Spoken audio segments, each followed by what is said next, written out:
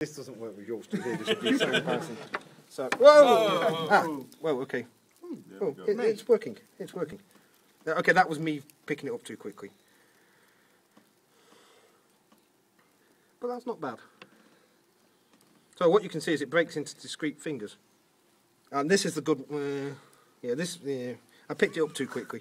So the idea is it propagates into discrete fingers, but the black stuff gets deposited, breaking the front up into discrete flows. So you can see the black stuff ends up at the side, building wool, which is exactly what I think drives that 3D problem. Because of the nature of the flow, the large stuff goes to the front and then gets pushed to the side. It segregates also. Yeah, it's meant to be segregating. So the black stuff's going to the top, and then because it's going to the top, it's propagating to the front, and because it's more frictional and wants to stop, it forms these boundaries and forms these fingers. So there's 3 gaps here. There's one continuous gap, but it gets blocked up very easily. I need to click.